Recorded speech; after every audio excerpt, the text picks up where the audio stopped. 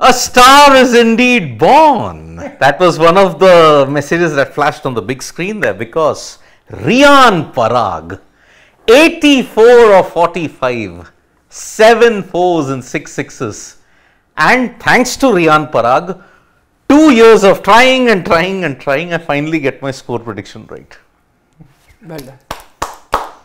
185. And because of that, 25 runs in the final over.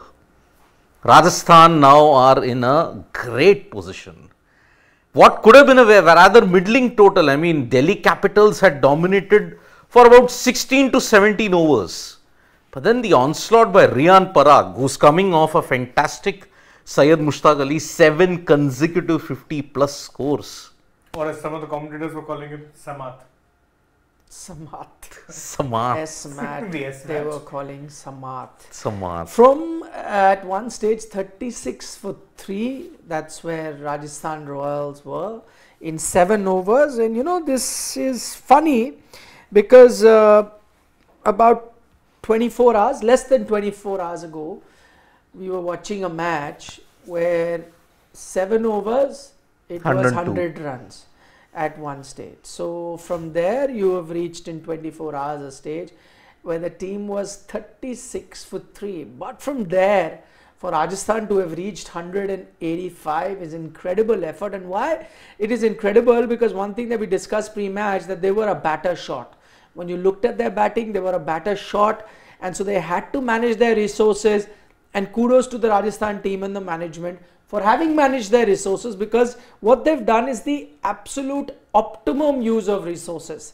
The final batter also getting a chance in Shimron Hetmyer to take them to 185. I think one of the master strokes in managing all of that was sending Ravichandran Ashwin at number 5. Suddenly when that situation is there, Ashwin is sent, and you thought that Ashwin was sent because you wanted to consolidate at that stage. You had lost too many wickets, so you needed someone to consolidate so that the batters coming after him in Jurel, Hetmyer then can play attacking towards the end. But guess what? Ashwin said, what? You want me to consolidate? I ain't doing that. I'm batting like everyone else. 152, and considering he got, if I'm not mistaken, 2 out of the 3 sixes of Heinrich Nortje. Nortje, you're not mistaken. 2 he ate in the same over. Same over, and effortless. Effortless hitting. There was an effort though. I mean, timing. He's a brilliant timer of the ball if you look at it. Yeah. The bat sound. Middle of the bat. That being said, I still wasn't a fan of that call. I know it worked out. Still. There is a precedent. I mean, 2 out of the 3 times it didn't work out in the past. I know. He batted at number 3 also. Retired himself out of the game. The same 29 of 28, which he had made. We won't forget that. But, you know, again, I didn't mind that move, to be honest. Okay, Shane feels that he's not a big fan. Because I thought, and that's what I'm saying, the conflict there is, I thought that he's been sent because you're 36 for 3 and now you need someone to play runner ball cricket and take you to a situation, because remember they were a batter short, and if you had exposed your big hitters in Jurel to that extent, or even Hetmyer, and if they get out, then match is done and dusted. So what you're trying to do is, from that 7th over, you need someone for 5 overs till 12 to bat runner ball, take you to a decent total, and from there on you bring in your big guns and they hit out the remaining 6, 7, 8 overs, and then you try and get a par total. I think that was the plan.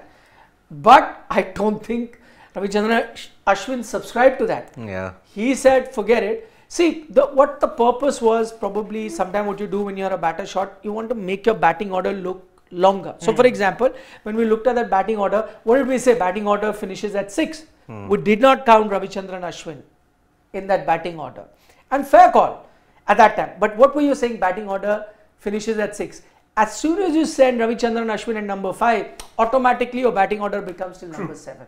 So I think that's the thought process. I don't think they would have done it otherwise, but because of the situation you wanted to elongate your batting order, get someone to bat, according to the situation. But I guess what Ashwin did was, okay, maybe that may have been the dictator, but what he thought is, okay, Kuldeep has given me a ball which I can smack, I'll smack. He smacks it. Same with Nortje, maybe in his slot, hits it, and takes his strike rate very tightly. My logic, what I thought at that point in time was that maybe it's because it seems a bit of a two-paced wicket. At that point, it definitely seemed like, and I'm thinking two-paced wicket. Who would you trust to handle a spinner better, Ashwin or Hetmeyer? Hetmeyer can sometimes be susceptible to spin, especially early on. Then I realized, I'm like, okay, I don't think they had that many spinners beyond an Akshar and a Kuldeep. And once Kuldeep was done, you saw them having to resort back to Nokia.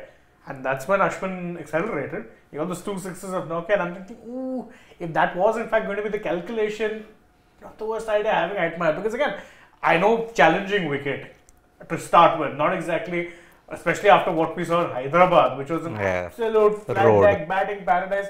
A challenging two-paced wicket, but once you got set, there were runs on offer. That's why I think even a lot of people would have normally you'd be critical of how the top order fared. You had 2 batters, your most explosive openers, batting at a strike rate of under 100. But I think even they figured out that this was a tricky pitch. Maybe you needed to consolidate and look to bat long. See what Parag did. I mean, when Jirel departed, they were at 142. From there, in less 43 than runs, 2.4. 43 runs. So there are runs on offer. So that's the question I'll put forward to Siddharth, no, because he was being critical of a Virat Kohli who batting at that strike rate that day, run a ball. That's exactly what Riyan Parag was doing. If you take his first 20 runs, he was run a ball. Yeah. But what he was prepping, why was it run a ball? Because the situation was such. 3 wickets had fallen. He had to bat like that. But what he was trying to do is bat deep and then he would accelerate, and that's exactly what he's done. I'm saying even that day, second match, so no question about his strike rate. Even that day, because they had lost a lot of wickets, I think Virat Kohli chose to bat like that. His plan also would have been similar. That's what I'm saying. It's cricketing logic that okay, after I've weathered the storm a bit, I've gotten set, and then there aren't too many overs left, then I'll attack and maybe finish with a 140-50 strike rate and take my time. That's what common sense is. That's what experienced batting is. That is again ifs and buts. Virat Kohli. No, it did happen. He can't be always expected to get that. He was trying. So, for example, could have happened with Riyan Parag also. Yeah. He was 20 of 20. He could have gotten out. Maybe a beauty of a delivery gets out. And he came at the fag end of the power play. And after 2 wickets had fallen. No, but exactly. But he had to bat against the situation now. In Virat's case also, it was as if he had come end of the power play because he only got 3 or 4 balls in the power play. So it was as if he's come end of the power play. But an opener and a number 4. Totally different roles. I agree, Yeah, but but they were again, in how the many same balls have you faced? Yeah, they're in the same situation. Correct. How many balls have you faced? How am I expecting him to play with intent in the power play if he's faced 4 balls? Again, see, we are all thinking that okay, because Faf had occupied most of the strike, agreed, in that game against Chennai. But again, conditions also, different conditions. In Chennai, you have to make use of the power play entirely. But again, that is again compounded by the fact Virat didn't get too many deliveries. But then after that, the pitch didn't deteriorate. It didn't actually ensure that okay, batting became a whole lot difficult. It became better to bat on. But he was trying to attack, got out. It could have been, that's why I'm saying, no, Riyan Parag also, run a ball, then I played a few attacking shots, one against Kuldeep, I remember, one of the first taking of pressure. 5 inches or 5 meters shot, caught in the boundary. 5 meters, it's a thing. Game of fine margins. I'm saying the approach. As I say, apples with apples, oranges with oranges. So I'm comparing that. Virat with Rohit is a better comparison because they're openers in the IPL. But how does if the situation is the same, if an opener has come and if he's only gotten 5 balls to bat till 6 overs, then he's for all practicable purpose number 4 batter only if 3 wickets have fallen in that much time, or number 5 batter. It's a situation. Just because I went out to open does not mean I will only be judged. I'm judging the situation which is exactly similar, and both were exactly similar situation. Wickets had fallen at the other end, they were playing. Anyway, that's a different debate. Riyan Parag, his knock needs to be praised today. Fantastic batting. Fantastic. We all expected it after the form that he'd been showing in domestic cricket. But, he's another player who probably, Hardik Pandya can take a tip or two from, who got a lot of hate. But instead of trying to be good and trying to get back that goodwill, continued to be the brash kid that he was, couldn't care less, and see where he is today. See, social media activity of Riyan Parag prior to 2024 was very low. He at least went back to domestic, showed his mettle. And I think after 2023, the brief was clear to him. Last season, if you do not capitalize on it, out you go. Are you sure he was told that? It could have been, because see, for 4 years he was living on potential. For 3 years in that period, he had only one brief Manhattan. That was against RCB. I agree, 56. but who knows, maybe even if he did not live up to expectation, maybe another season. No, I mean, see, 2025 you are gearing up for the mega auction. They would want changes, and there are certain 1-2 players that Rajasthan would have focused on. For example, Yashasvi, he would have been a certainty to be retained. Sanju probably. Then if you want one of the foreigners, maybe a Bolt. Then you got a UCHL, they'll definitely retain. 3 out of the 4 are Indian players, you are settled. Where on earth Riyan Parag would have fit in? And with the intense competition, maybe Riyan would not have been able to make it in 2025, which is why he was told this season, capitalize on it, better do well, otherwise you will be put in the auction pool. And I don't think there might have been potential buyers, because if you look at all the other teams' middle orders, supposing he was put out in the auction in 2024, where would he have fitted in? Now he'd be more than happy going into the auction. Now, but after this season, he'll in fact say, don't hit me, go into the auction, he'll get a lot of money. If he continues the... He might. I don't know whether what he was told behind the scenes. I've heard no indications. What we do know is that he was because he was a darling of exactly. the team. He was very That's why I'm highly a bit rated. surprised whether he was So, but what I do know is that he has been putting in some effort behind the scenes. Yes. I mean, he's shown a lot of consistency. Even previously, it was nothing new to see him perform well in domestic cricket. What frightened everyone this year was the consistency. In SMAT, 750 plus scores. Samart. In Samart. Then in Ranji Trophy as well, there were a couple of back-to-back hundreds which were hard-hitting knocks. There was, I think, 100 I think he got, which was the fastest Ranji Trophy 100.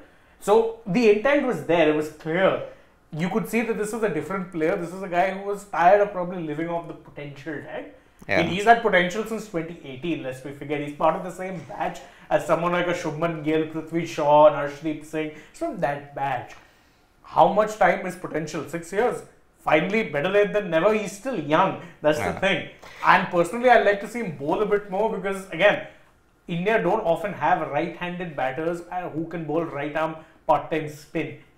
Very useful. He's not a part-time spinner. He's a dibbly-dobbly guy. No, he bowls decent leg spin. He does. They've not been using him. They're not using at all. See, there have been only 2 knocks prior to this that put him on the, when you look at the map of Indian IPL, if One you was look at that it. RCB knock. 56 and 4 wickets. Plus he got 2 catches, if I'm not mistaken. Dibbly-dobbly. He was bowling there in Pune. Then 4 wickets. Exactly.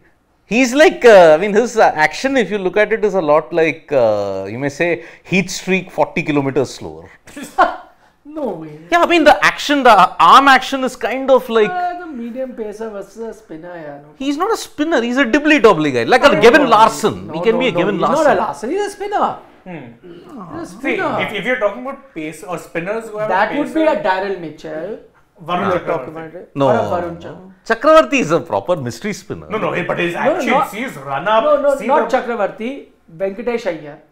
Venkatesh. Even a Dubey prior to his recent Dubey, Those are yeah. your... Marcus Stoinis is a dibbly-dobbly Yes, guy. Marcus Stoinis. Stoinis is a dibbly. And one more, 2019 he had hit a 50 against the Capitals. Correct. So that is why he likes playing against the Capitals. But as you have said, with this RR team, there are 2 guys that we want to focus By on. the way, before the thing starts, my point about Akshar Patel. 1 for 21. I'm telling you, people, when I said about Jadeja, a lot of people sent me hate, but see it, In bowling, he's right up there, if not better. No, T20 is definitely. He is definitely better in T20 cricket. Yes. I know Jadeja is a massive name, so you find it a bit awkward and uncomfortable when I say something like that. But if you look at the numbers, and not one season, I'll look at it at 2-3 4 seasons, I think Akshar's outperformed Jadeja comfortably. Akshar Patel. Just one problem. Akshar was pretty average in that T20 World Cup of 2022. Yeah, but...